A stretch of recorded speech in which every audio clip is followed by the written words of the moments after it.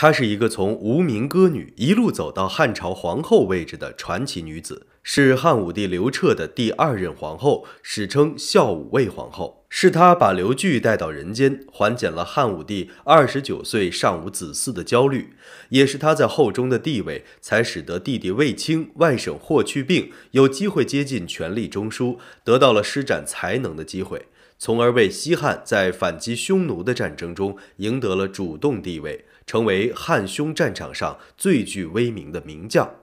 她位居后位长达38年，是中国历史上在位第二长的皇后，也是中国历史上第一位拥有独立谥号的皇后。欢迎来到红颜丹青频道，本频道主要讲述历史上一些著名女性的传奇人生，品读经典人物，感悟别样人生。本期主讲人为您带来孝武卫皇后卫子夫的传奇故事。卫子夫出生于汉景帝年间，身世微寒，其家号卫氏，字子夫，河东平阳人。15岁入平阳公主府，因为她年轻貌美，能歌善舞，被平阳公主认为奇货可居，所以成为平阳公主府上的一员歌姬。汉武帝建元2年，少年天子刘彻去坝上祭祀先祖，祈福除灾。回宫时顺路去看望了当时嫁给平阳侯曹实的大姐平阳公主。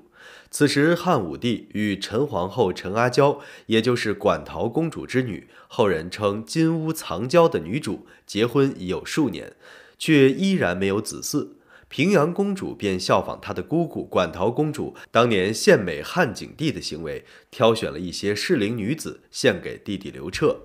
恰好汉武帝坝上归来，入府小憩，平阳公主便将事先物色好的10几个女孩精心装扮，并带领她们拜见武帝。然而汉武帝刘彻对这些美人并不满意，没有一个可以入眼的。于是平阳公主便命他们都退下，摆上酒菜开席，并命侯府的歌女上堂献唱，以缓解这尴尬的场面。其中有一个美丽非凡的女子吸引了汉武帝的目光，她是那样特别美的倾国倾城，美得让人过目不忘。那歌喉更是柔肠百结，拨动着帝王的心弦。她就是卫子夫。在志怪小说《汉武故事》中有文记载，上见其发美，悦之，遂纳于宫中。当天卫子夫就得到了汉武帝刘彻的宠幸，至此开始了他传奇的一生。卫子夫入宫后并没有像大家想象的那样平步青云，相反，汉武帝似乎忘记了有卫子夫这个人，这不免让独处深宫的卫子夫感到一种莫名的忧伤和空虚。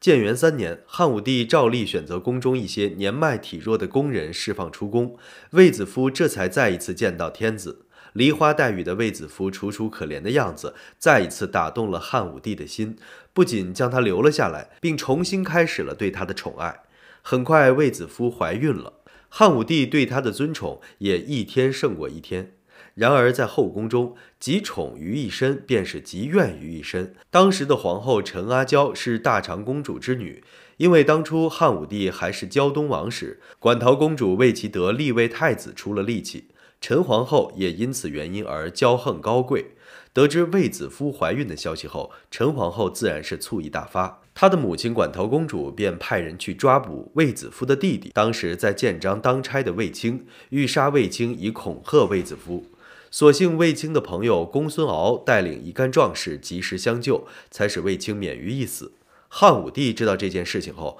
当着陈皇后和馆陶公主的面，册封卫子夫为夫人，后宫地位仅次于皇后。召卫青为建章监侍中，得到的赏赐数日间累积至1000金。参与营救卫青的公孙敖也由此易贵，而卫子夫3个尚在襁褓中的侄儿也均封侯爵。这次卫子夫虽然只生下了一个小公主卫长公主，但对于久不添丁的后宫来说，也是一件振奋人心的消息。汉武帝十分高兴，对这个公主也是宠爱有加。加之卫子夫也是个懂事的女子，对汉武帝体贴入微，温柔贤良，使得她尊崇日隆，并又为汉武帝生下了朱翊公主、石翊公主2位公主。汉武帝元光5年的时候，当了11年皇后的陈阿娇因为求子心切，使巫蛊之邪术重伤他人，被汉武帝废除皇后之位，打入冷宫。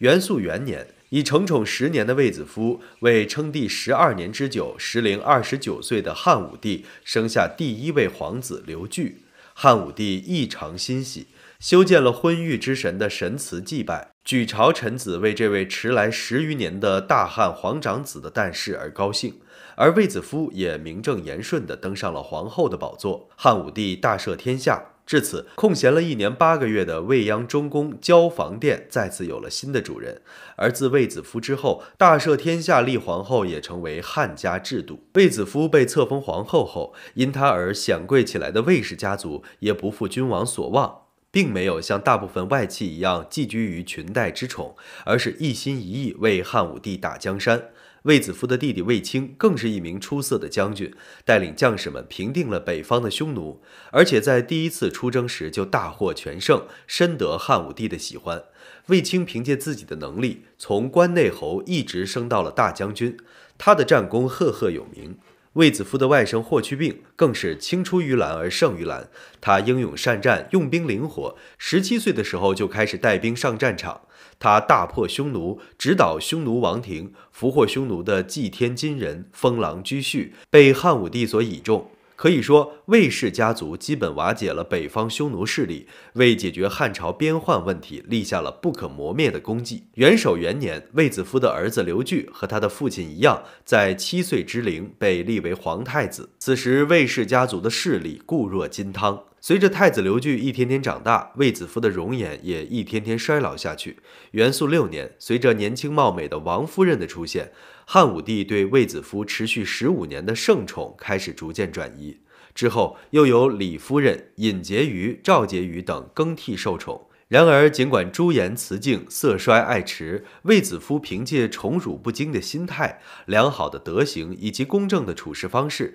使他在宠衰之后，在卫青、霍去病相继离世之后的17年内，依然能够得到汉武帝的礼遇与尊重。汉武帝也渐渐老去，但年老的汉武帝却越发相信巫蛊之事。此时他身边围绕着一些奸臣，如江充、苏文等人，担心新帝登基后他们势必会被处置，于是先下手为强。他们先陷害太子刘据。刘据在自辩无门的情况下，听从老师石德的建议，决定起兵反抗。因为刘据能调到的兵力有限，在和卫子夫商议以后，卫子夫同意让刘据用皇后的名义调兵。刘据集结了军队，杀死了江充。刘据的本意是扫除奸臣，可是他起兵的行为又无异于谋反。毕竟江充当时代表的是皇上，汉武帝起初并不相信儿子谋反，派人去询问。然而那个人却因为害怕去刘据阵营，回去向汉武帝谎称太子刘据一心想要谋反。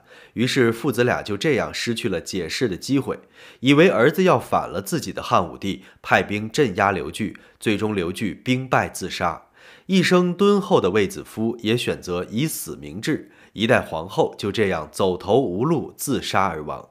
后来当一切平息以后，汉武帝也慢慢触摸到当时的真相，知道刘据是被陷害以后被逼无奈才奋起反抗的。他为刘据平反并建立思子宫，却没有为卫子夫平反过。他死后也没有选择和卫子夫合葬，直到后来刘据的孙子刘病已登基，成为汉宣帝，才终于为卫子夫平反，并且用皇后之礼将他重新安葬。此后西汉皇帝每年都要去祭拜他。